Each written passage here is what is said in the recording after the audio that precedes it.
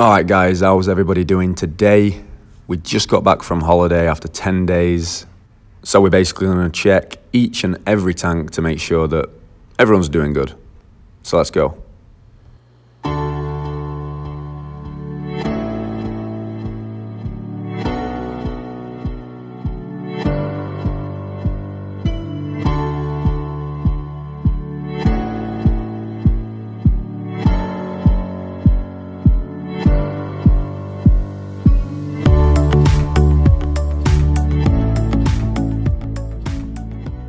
Alright, so the first one of our animals that we're going to check on is this little lad.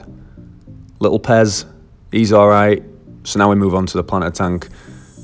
I did fill this up a little bit before I checked out this tank, just because it was running incredibly low. Obviously with the evaporation being gone for 10 days. We had somebody coming to feed the fish, but nobody refilled the tank to account for evaporation. And obviously this tank is open top, so it loses a lot of water. And I would say it actually lost around 3 or 4 inches over the 10 days, so it loses a lot, but the heater was still fully submerged, so it was alright.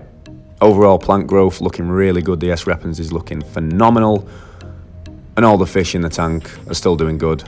3 japonicas, 2 otocinclus, 1 dwarf gourami, 1 German blue ram, and 5 black neon tetras, which I think really helped the scape look nice and natural.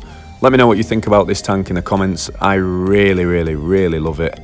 And I can't wait to do another trim on the S. repens later this week, so I can really get that going and create that full carpet look that I'm going for. So the 10 gallons done. All the fish are doing good in there. Been fine since we've been away. Now let's go in the fish room and take a look at the rest of the tanks. I did turn the lights on for you, just for viewing purposes. Let's first take a look at the 5 gallon. And if you watched the last video that I published on the channel, you will know that there is a decent amount of blue neon fry in here. We've got 3 batches in total. 6 of those guys, which as you can see are the bigger ones. We've got about 20 medium-sized ones that you'll see in a moment, and then about another 20 really small ones. All seem to be doing good though. The water in the tank didn't evaporate too much, as it has got a lid, so happy about that. I also didn't see any deaths, so happy days. Now let's take a look at the 20 gallon, where we've got the Alunacara Blue Neon Undo Reef in there. He's looking good. Thankfully, I would have hated it if I'd have lost him. Coloration's still popping. He's even dug us out a little breeding pit.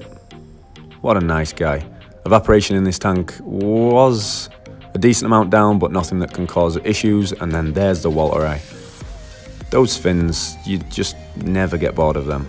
Look at those things. Unbelievable. And he'll even come and bite food out of my hand, which is pretty cool. I've never had an African cichlid do that. My wife's blood parrot does that. If you want to see a video of a feeding where Bubba, the blood parrot, will actually jump out of the water, let me know. As you can see there, the blue neon doesn't do it, so maybe the Walter Eye is just a little bit different, a little bit special. But overall, I'm really happy with the first 3 tanks. Planter tank, 5.5 gallon, and then this tank. Was really worried about this tank just because these guys are the future of the channel and future of the whole breeding program that I've got set up, so really happy to see these guys just doing fine and already eating and acting normal, just like before I went away. I did do big water changes on all these tanks before I went away. That's why the water's still looking pretty good. And that's definitely the way to go before you go on a big trip. Make sure you do those water changes, get them out of the way. The next tank we've got is the 10 gallon. Jallow reefs and some Luandas in there. And these guys look to be doing fine as well, so buzzing about that. After looking at the tank, I didn't see any deaths, any struggling fish, so now it's time to feed them. We'll give them a mix of omega-1 supercolor flakes, and then I also throw a few algae wafers in there. But this 10 gallon tank's looking good, and I gave them probably a 50 to 60% water change before we left to visit home, so their water's still pretty clean. And as you can see, the Luanda's still loving life and showing off his coloration. The guy's about 2 inches right now, and I do plan on getting more Luandas from the same group in the future. Here we've got the 55, as you can see, some evaporation. The filter's still working though, and the heater's still fully submerged, which is quality, and the fish are still doing good. And again, just like the other tanks, acting perfectly normal. As soon as they saw me, they were coming to the top of the water looking for food. The blue neon male's looking like he's been trying to get some breeding action going. Madoka white lips still swimming around. Can't wait for that guy to grow up. He's going to be a stud. Bright white lips, deep blue metallic body. Gonna really enjoy seeing him grow up. But overall, the 55 evaporated quite a little bit, but overall pretty happy. So now let's feed them.